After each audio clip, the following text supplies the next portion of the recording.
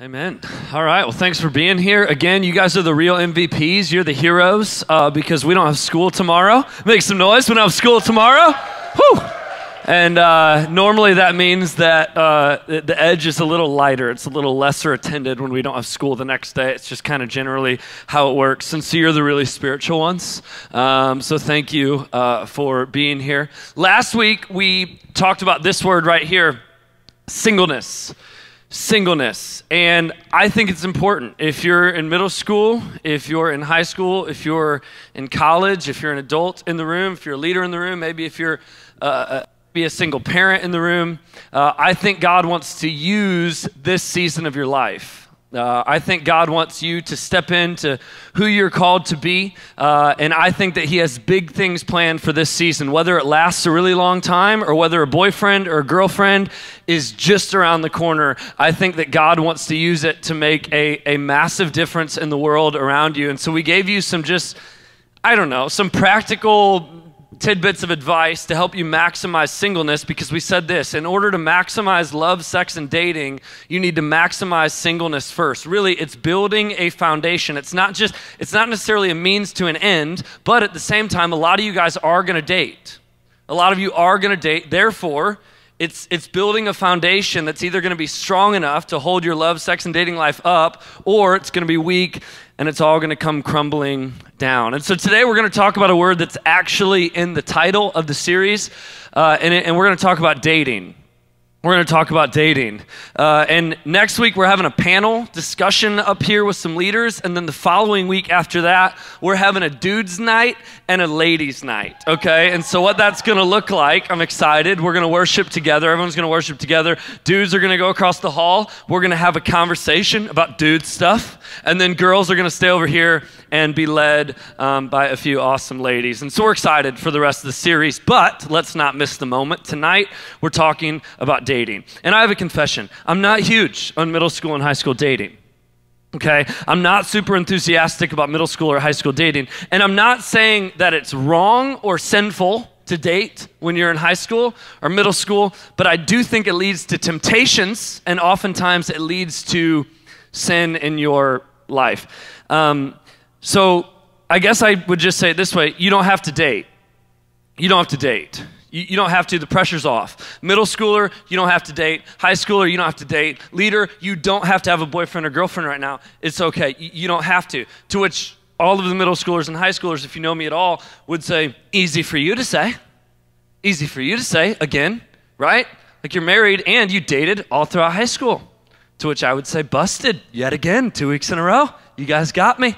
In fact, I have some pictures of me and my high school girlfriend. That's Abby. Yeah, we can keep going. This is us in high school. These are funny. Yeah. That's big stuff. That's big stuff. We can keep going. Yes, that's Halloween, freshman year of high school. That's the big stuff bus, holding hands on the big stuff bus. What else do we have? I think we have a few more. Yes, find you a girl that looks at you the way that Abby looked at me. Who else do we have? Yes, that's the last one, I think. So those are some pictures of we were 14, 15, 16, 17, 18 years old. And it's really funny. In fact, I looked back at those pictures for the first time in a really long time on Thursday, and I was laughing out loud in the Starbucks that I was working at. But, I would say they're cute pictures. I do. I think they're kind of fun to look at. But some of the stories behind those pictures, right, it is actually the reason why I would tell you I'm not huge on middle school and high school dating. It's true. I think if you would ask me, I think if you would ask Abby, hey, would you do it differently? I think both of us would say we would probably wait to date until we were 21 years old, right? And we were just young. We were young. I know you don't want to hear it, but you're young. You're pretty young. And dating's emotional. And dating's confusing. And dating brings a whole lot of pressure into your world. And honestly, for me at least, I just don't think I was old enough to handle it. I don't think I was emotionally mature enough to handle it. I don't think I was spiritually mature enough to handle it. And so again, you don't have to date. But what fun would it be if I got up here and just closed down with that, right? Like, to which all the parents say, that would be really fun. That would be really, really good. To which all of the students say, that would be no fun at all. And I don't think it wouldn't just be, like, I don't think it would just be no fun. I think it would be naive. I think it would be naive. I think it would be fairly ignorant, because here's the reality. Again, some of you are going to date. Some of you are going to date. It's true. I think you can make a case that a lot of you are going to date. By the end of your high school careers, a lot of you are going to date at one point or another. You don't have to, but a lot of you will. And if you will, if you're not opposed to dating, middle school, high school, I don't know what your parents say, you need to respect them on that.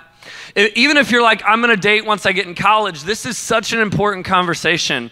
It's such an important conversation. So we're going to give you some practical pieces of advice on dating. Are you ready? Yes, you are. Okay, here we go. You got to provide clarity. You got to provide clarity. And here's what I mean by that. Dude, okay? She's either your girl or she's not, okay? She's either your girl or she's not. Some of you guys just earn points because you tapped your girl. You're like, you're my girl, right? Like, I caught you, actually. You know who I'm talking about, actually. I literally just saw you do that, and it was really sweet. Next one, okay? He's either your man or he's not, okay? There's no in between, okay? And hear me on this. You need to respect the girl that you like enough, okay?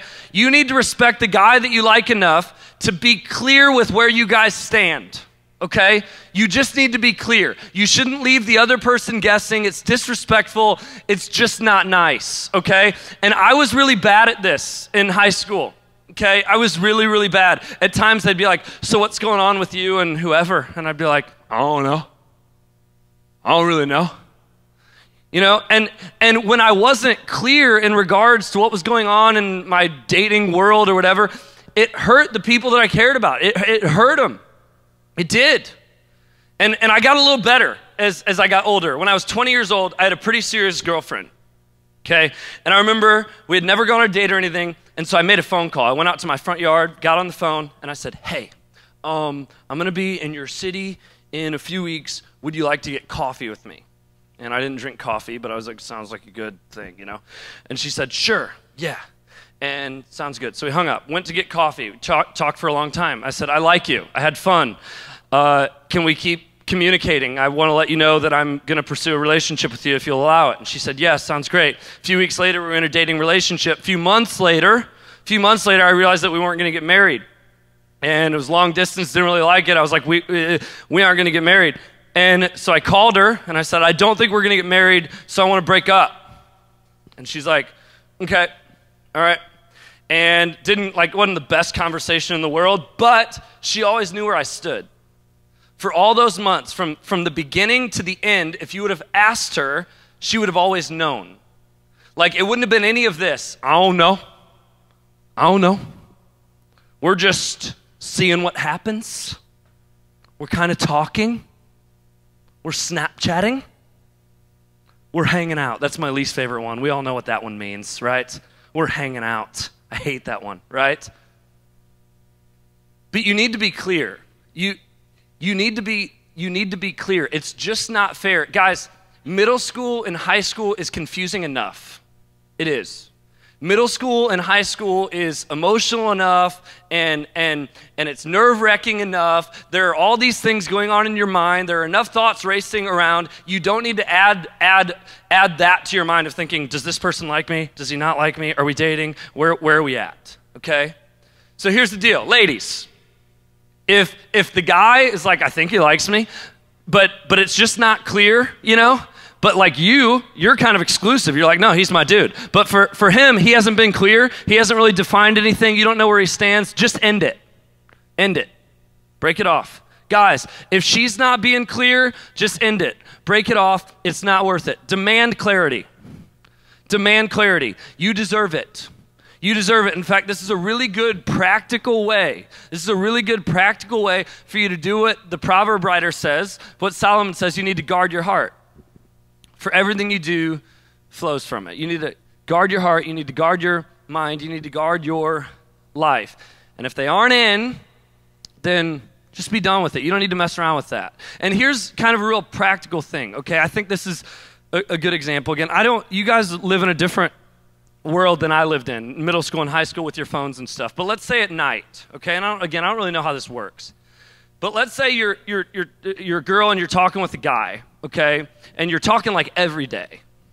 And it seems like you're flirting, and it seems like he's into you, and you start to develop feelings for him. You're like, I like him. In your heart and your mind, you're like, I like this person. I'm developing feelings for this person. Just ask them where they stand. Ask them if they feel the same way.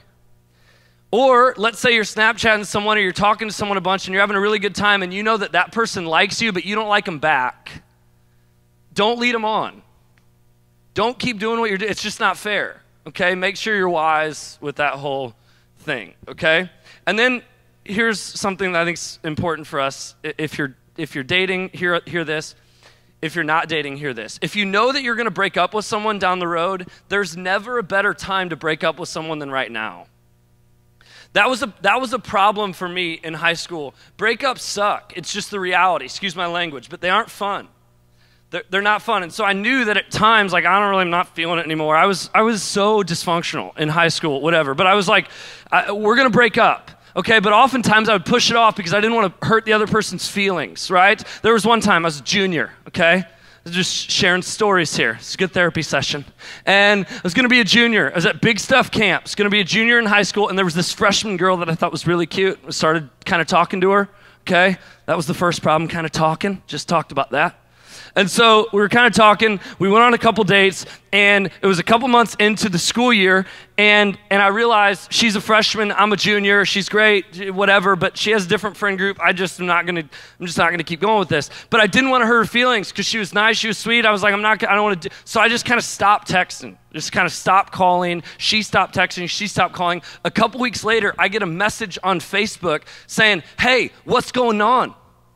Are you gonna tell me what's going on? And again, I was trying to be nice. I didn't want to hurt her, but in the process, I hurt her even more.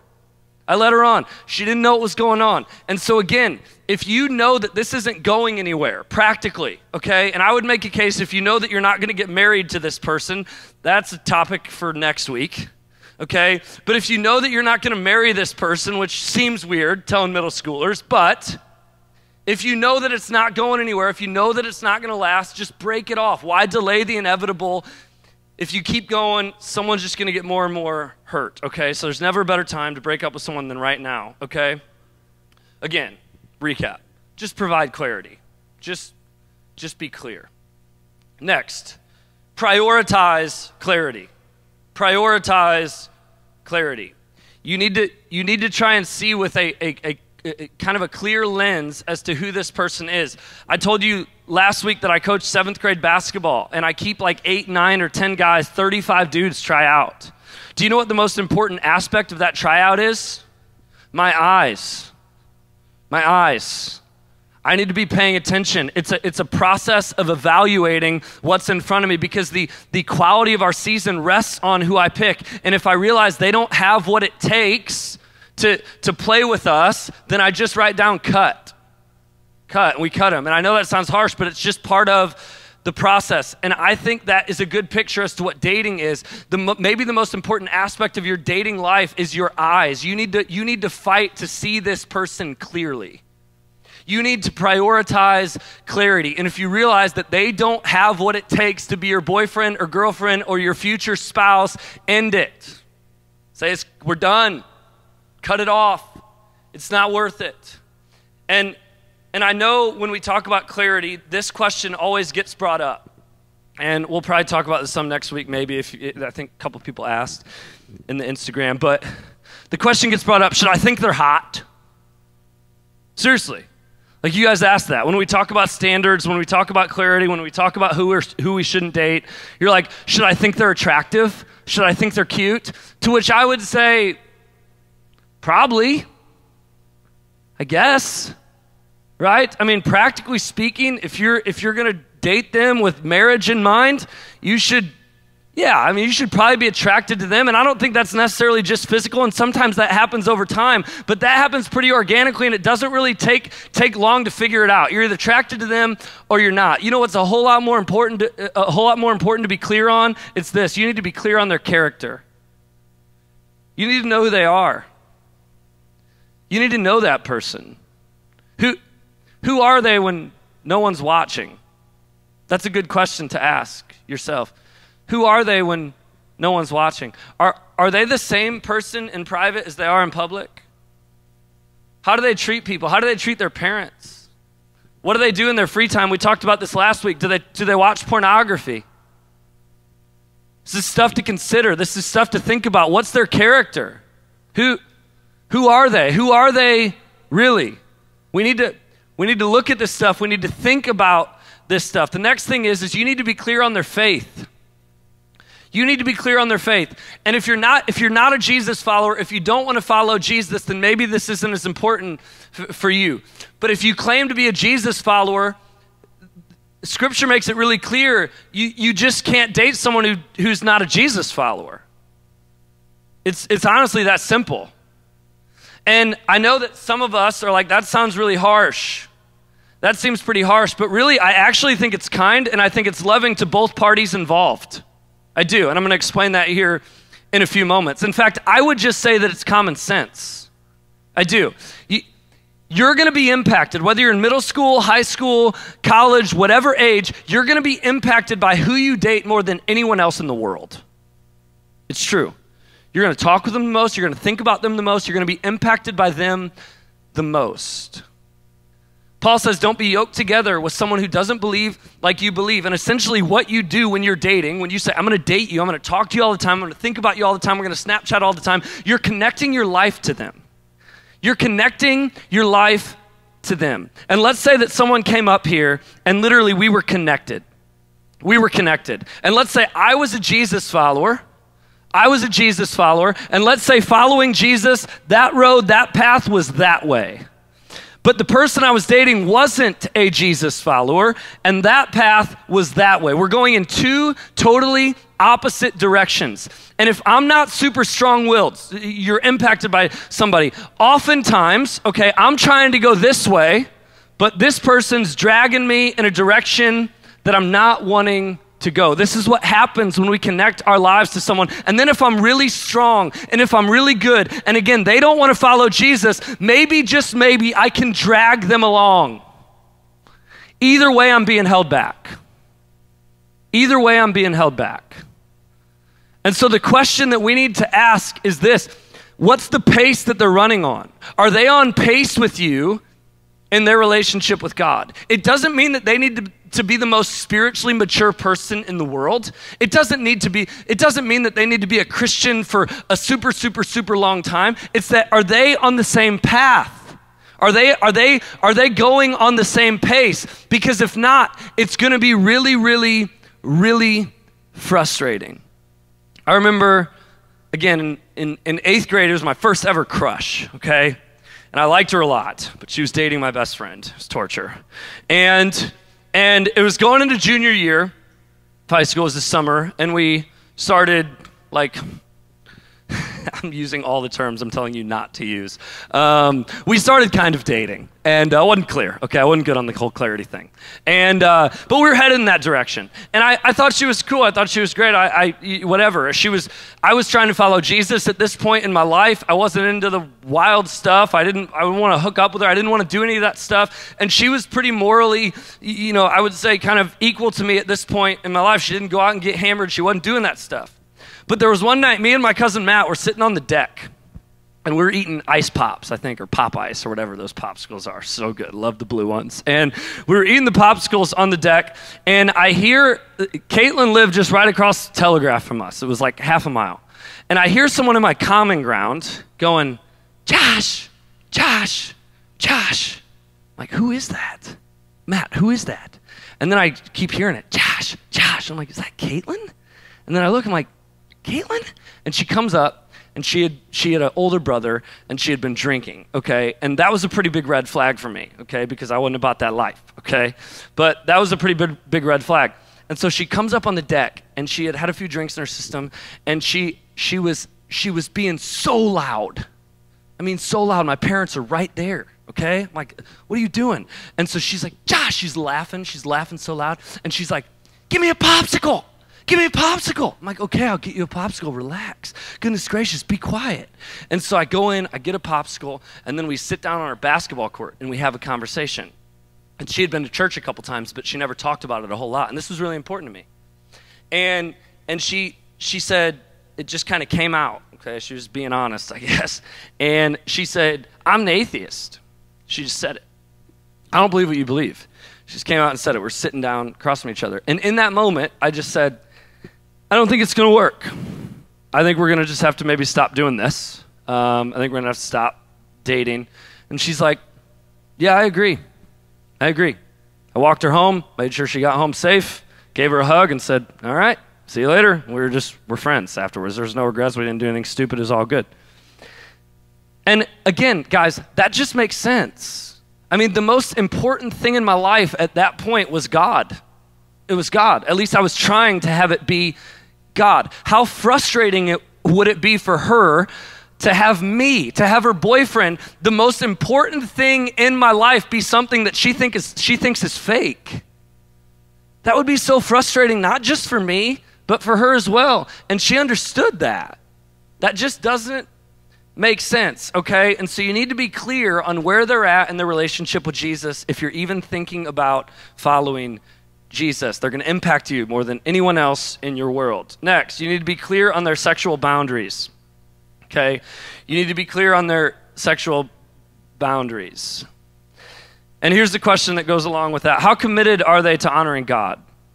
Okay, like how committed are they to honoring God with their bodies and with your body? How committed are they to respecting you?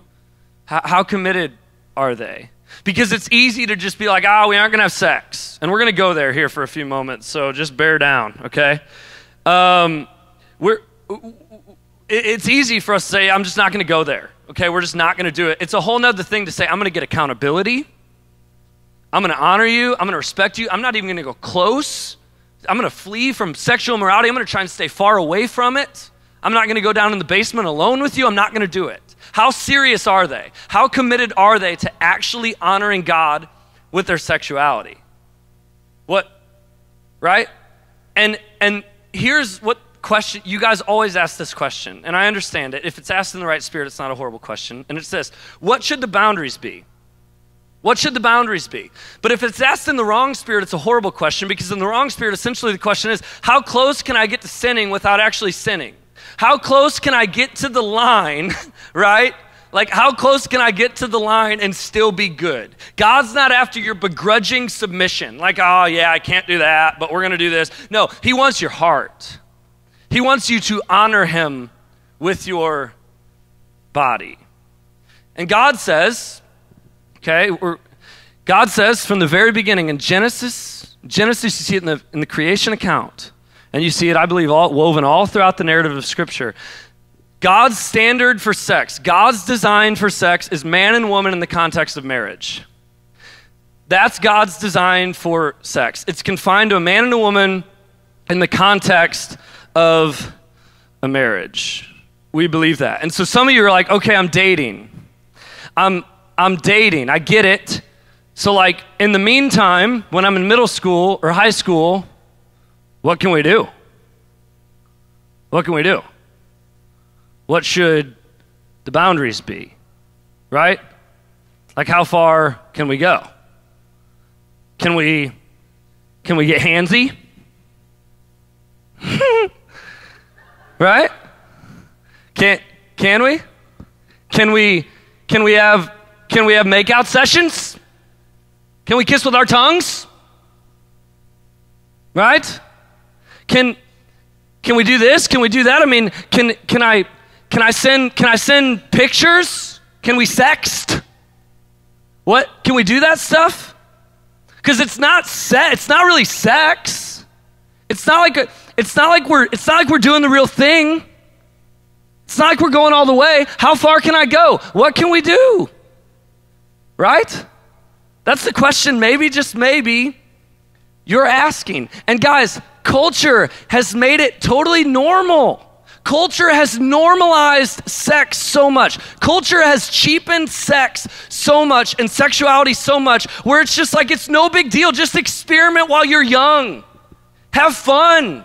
Get it out of your system. There's no such thing, by the way. It just gets driven deeper down into your system. Have fun, experiment. Goodness gracious, get on Netflix and you see shows that are titled sexuality, and it's garbage. And it's normalizing it, and it's cheapening it. And it's saying do whatever you want to do, whenever you want to do it. And for some of us, because sin is fun, and because sexual sin is fun and it feels good, for some of us, we just buy into it.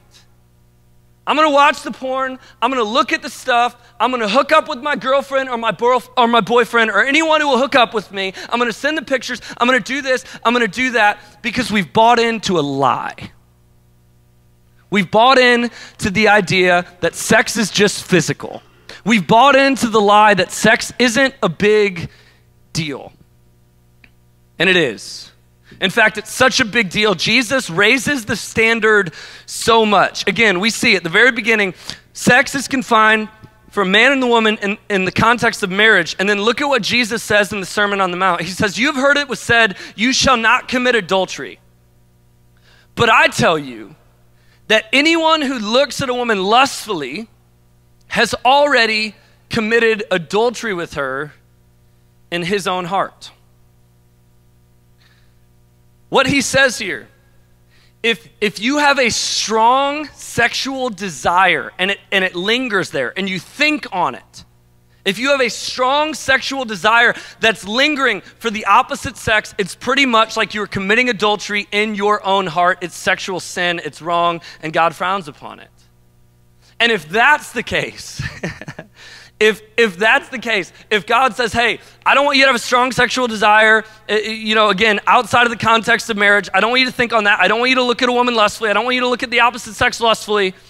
If that's the case, then I would say most everything is off limits. Right? Guys, sending the pictures, receiving the pictures is going to bring about a strong sexual desire. Okay, experimenting, getting handsy, kissing, going down in the basement and having makeout sessions, okay? Unless you're not human, okay, that's gonna bring about a strong sexual desire. So what can you do? Well, anything that doesn't cause you to lust, which really isn't a whole lot. I think that's the standard. And some of you are like, that's really weird. Some of you are like, I don't like that. Some of you are like, that's so boring.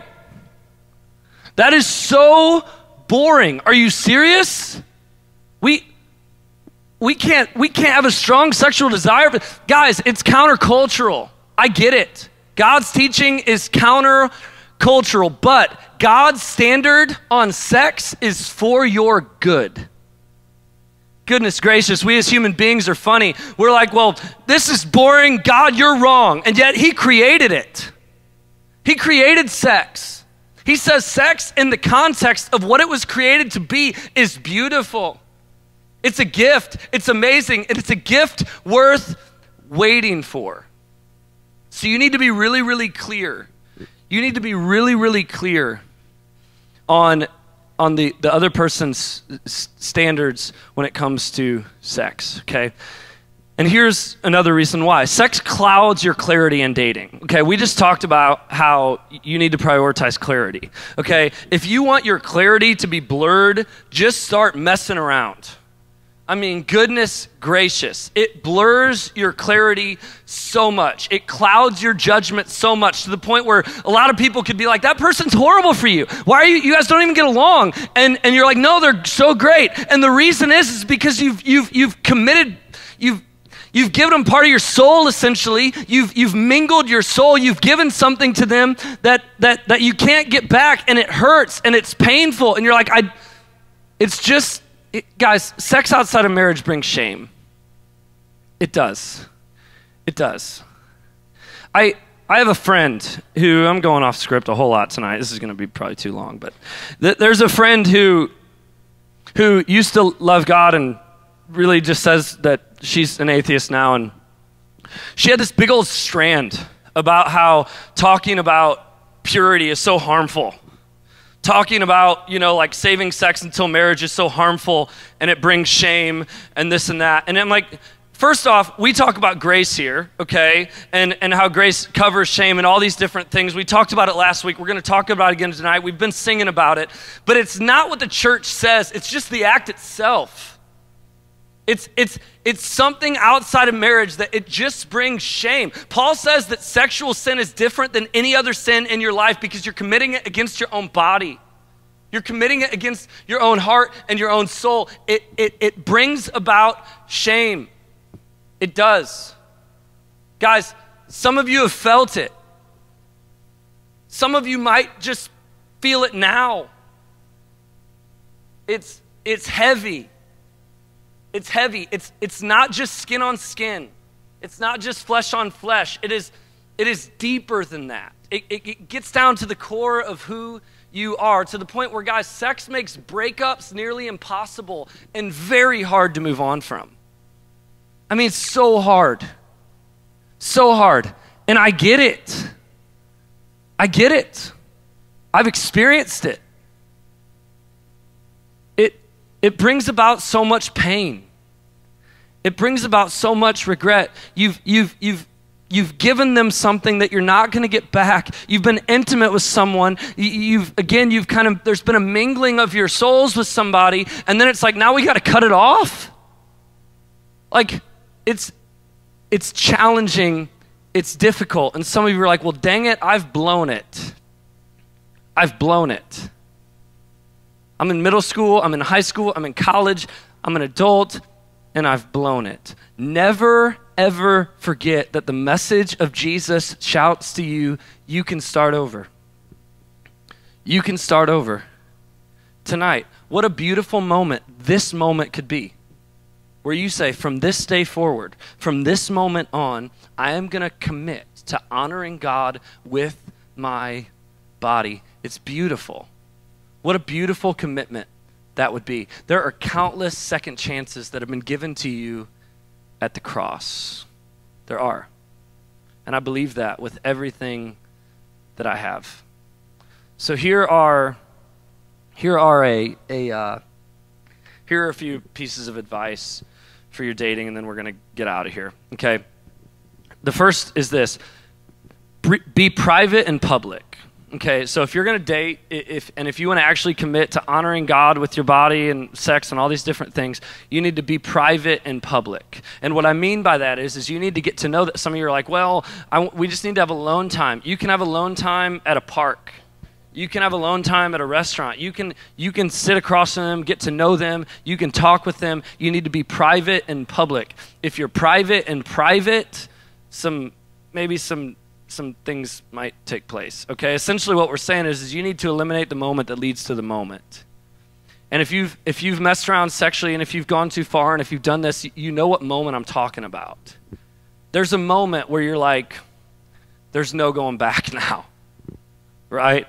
The desire's there, it's strong, especially if you've already kind of committed the act, and you go back to the place that you've already been.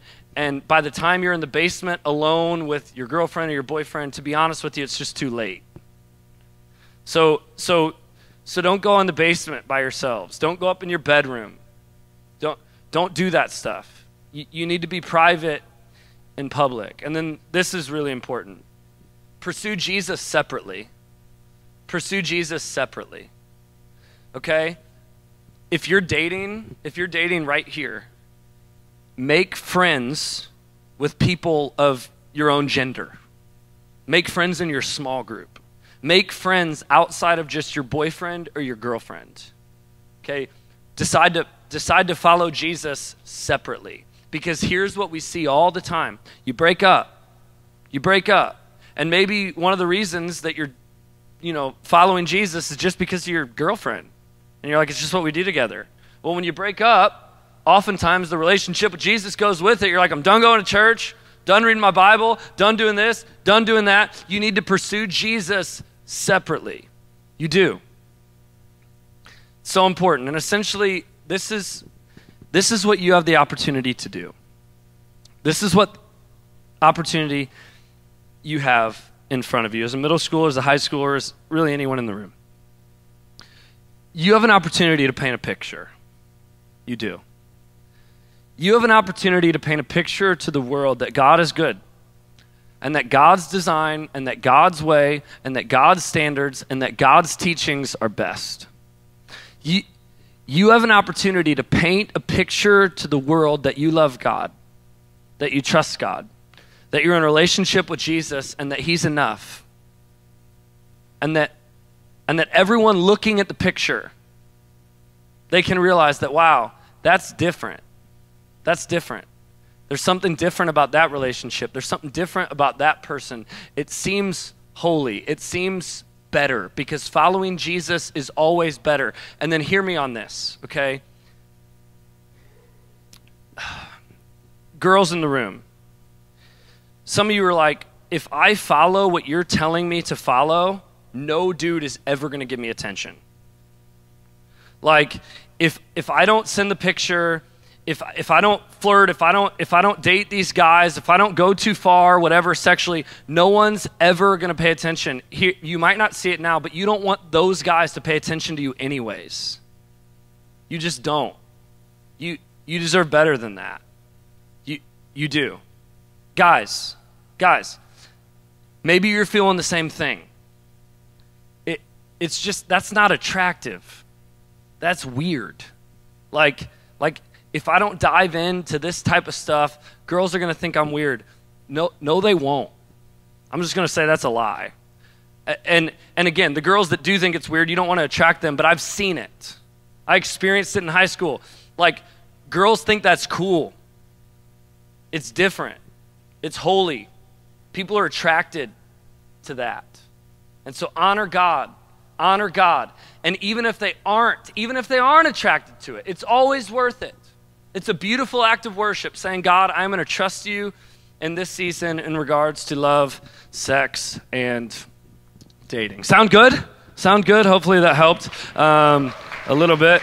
I'm going to pray, and then we're actually going to sing a worship song that I think is maybe the greatest song in the world. Father, we thank you for... we thank you just for wisdom. We thank you for resources and for books and for writings and for adults, people who have been around for a while that we can learn from. And Father, I thank you for those people in my life. I thank you for the impact that those teachings have had on my life. And God, I pray that that tonight's teachings and last week's teachings don't fall on deaf ears. I pray that you soften our hearts on this topic. I pray that you open our eyes to just the deeper reality that is at play here. And God, I pray that we commit to honoring you in regards to our dating life. I pray that we can respect people enough to be clear. God, I pray that we respect ourselves enough to demand clarity. And God, I pray that we can be honest with ourselves about who the person is that we maybe we're interested in. I pray that you give us eyes to see who they are. Are they someone that's worth dating? Are they someone that's going to bring me closer to Jesus or farther away from them? God, I pray that you help us trust you when it comes to your design for sex, for the different conversations that maybe go on in schools in regards to hooking up and sending pictures and messing around and all these different things. Help us trust that the teachings that are contrary to what you teach, it's garbage and it leads to destruction. God, I know that it's hard to see that now. I know that the temptations loom, but Father, you promise a way out. And God, I pray that we tap into that. I pray that we ask for help. I pray that you help us actually live the lives that we're created to live in regards to this topic. And God, I pray that all of it flows from a beautiful relationship with Jesus Christ. And it's in his name that we pray. Amen. Amen. Let's stand up and let's sing the song.